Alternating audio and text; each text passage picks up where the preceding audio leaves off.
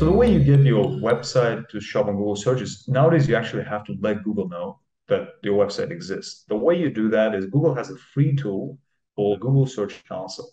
So you go to Google Search Console and then you take a URL to your website and then you submit it to Google Search Console. Now, here's the thing.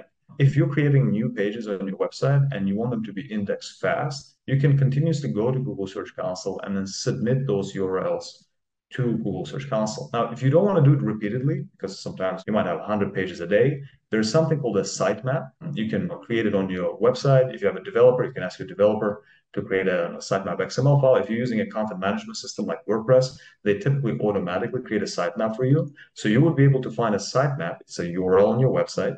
You take that sitemap, go to Google Search Console, and then submit it to them. This way, not only your website going to get indexed on Google, but they will also index the rest of your pages as soon as they come in. So you don't have to manually go and submit it all the time.